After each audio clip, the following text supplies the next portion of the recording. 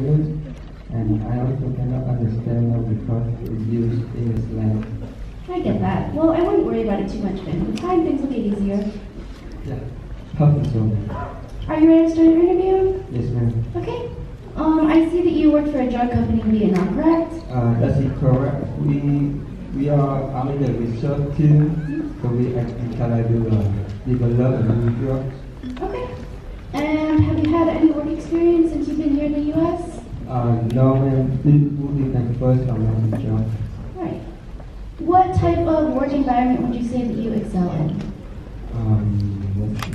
Oh, I'm not very good at Microsoft Excel, though, but very good at Google Sheet. I think you misunderstood my question. I meant what type of working environment do you perform the best in? I can ask you something else? Alright. What would you say your strengths and your weaknesses are? Oh, I'm very strong. Can lift heavy stuff. I think you misunderstood my question again.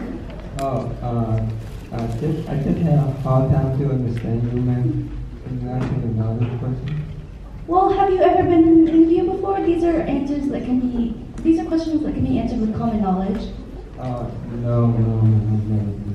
Okay, well, I suggest that you maybe go home and do some research about interviews and interview questions, and maybe talk to your friends and family, and then we can give you another interview opportunity in a couple weeks when you're a little more ready.